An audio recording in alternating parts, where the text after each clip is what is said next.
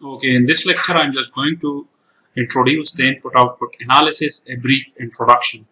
So, what is input-output analysis? Input-output analysis is a form of macroeconomics analysis based on the interdependencies between economic sectors or industries. So, normally we can also call it the inter-industry analysis. Some economists, some business analysts also call it inter-industry analysis. Basically, this method is commonly used for estimating the impact of positive or negative economic shocks and analyzing the ripple effect throughout the economy. So most of the economists, most of the policymakers use these input-output analysis in order to measure an impact on a specific economy due to some unknown or some known specific factors. So they use this input-output analysis to study, to estimate those impact. Maybe those will be a positive impact, or maybe those will be a negative impact. Maybe it will be a positive shock, or maybe it will be a negative shock. So this type of economics analysis was originally developed by Wesley Leontief. Wesley Leontief was born on August 5th of 1905 in St. Petersburg in Russia, the son of Wesley Leontief and his wife Eugenia. A brilliant student. In the start, he have faced some specific problem due to some vehement opposition to the lack of intellectual and personal freedom under the country communism regime. So due to that, he also spent some time in jail. He was arrested several times. Then he moved to the United States, where he enrolled in the Harvard University. At Harvard, he developed this series and methods of input-output analysis. He developed the input-output table of the United States economy. And due to this hard work, he also earned the Nobel Prize in Economics in 1973. The foundation of input-output analysis basically involve input-output tables. So table mean, I will show you that what kind of table is it, what kind of intermediate consumption included in this input table, export, import, value added, household, final demand, etc., etc. So I will discuss that while showing you a very simple example. Such table, basically the input-output table, include a series of rows and column of data that quantifies the supply chain for all sectors of an economy. So basically, when we producing something, we need some input. When we process those input, we work on those input, then we produce some output. And for whom we produce those output? For customer, for user, for consumer, we basically use those. So these input-output model is centered in the idea of inter-industry transactions. Industry uses product of other industry to produce their own products. So there is a very simple example, automobile industry. Automobile industry producing cars, trucks, etc., etc. So they need steel. So from where they get steel? From the steel mills. They need some glass, they need some rubber, they need tire, they need plastic, they need seat covers, they need leather for the seat covering, etc., etc. So output from one industry become input to another. When you buy a car, you affect the demand for glass, plastic, steel, etc. Because if the demand of a specific product, of the demand of a specific material is going up, it will definitely impact on the price. When the demand increase, in the simple law of demand, we say that when the demand of a specific product increase, the price is also increase.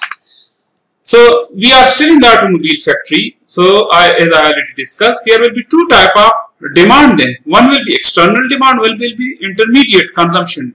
So when an automobile factory manufacturing cars, they need steel, they need glasses, they need tires, plastic and other components. So basically from the tire producer, the tire producer produce tires, and to whom they sell? To the car maker, to the individual consumer, to the school district. This is final demand for the tires. And they also supply these tires to whom? The automobile factory, intermediate demand for tires. Okay, so this is just a circulation. So if I construct this, the whole economy will be working in a circle. So input-output analysis is an accounting framework. Just like in an accounting framework, we have debit credit. Okay, so input-output analysis will also show you a debit credit accounting. Input-output analysis can be used to predict changes in overall economic activity as a result of some changes in local economy.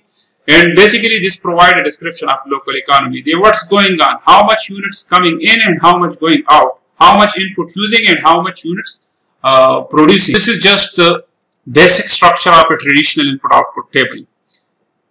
So what this table include? You can see this Zij, this is basically the intermediate consumption matrix. We call this intermediate consumption matrix. In the column and in the rows are different sectors of the economy, are different industries in the economy who producing goods. So some industries using specific input from other sectors, from other industries, and this is been the total output of all these industries. Okay, this is primary input, which is including imports, and this is final demand, which is also including export. Normally we denote with Vj. Primary input include transport margin, it's also include the salaries. Okay, and these are the total inputs. So in input output table, the row sum will be equal to the column sum. Okay, so the input will be equal to the output. It is also called a symmetrical table. Why it is called a symmetrical table? Because industries are listed in the header of each row and column. The data in each column correspond to the level of input used in the industry production function. For example, the column for auto, let's suppose this is auto manufacturing, this first sector, the auto manufacturing, show the resources required for building automobile. For example, steel, the second one is steel industry, aluminium, plastic, electronic, and so on. So input output models typically include separate tables showing the amount of labor required. So this primary input also showing the labor required per dollar unit of investment or production. This is our final demand. So I mean household demand, government demand, export. Okay, and when we add the intermediate consumption and we add with the final demand, it will give us each sector output. So when you add this, you will get the total input, and this is total output. So this is the basic structure of the input output table. Another example I just want to share with you that you further understand the concept of input output table. For example, this is a simple input output table of three different sectors: agriculture, health, and services. This is our final demand, this is total output, this is total input. So when you sum this column, it is 36, the total input of the agriculture is 36, and the total output, the total input, which basically this is input, the column showing the input, this is output. So agriculture getting from agriculture $10. Okay, this is monetary values, $10 products from agriculture, $6 worth of product from health, from services $2. So agriculture sector produce. So if you read this table, this one, the indigo one, agriculture sector produce 36. So this is the total output of agriculture sector. Worth of output $10 of which is used by agriculture itself. So agriculture take as input of 10 from agriculture sector, $6 by health, okay, $2 by services, and $18 is sold to consumer, and this is total output.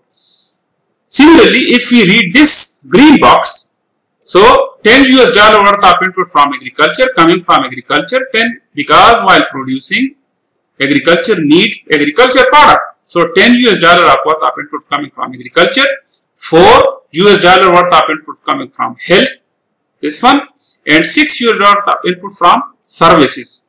Okay, and final payment, these are the let's suppose the intermediate, as I mentioned to you, the primary input, which is including import, which is also including the labor salaries, etc., etc. So I mean, when you add this 36, when you add the first row, it will be, the output will be 36. So input will be equal to output.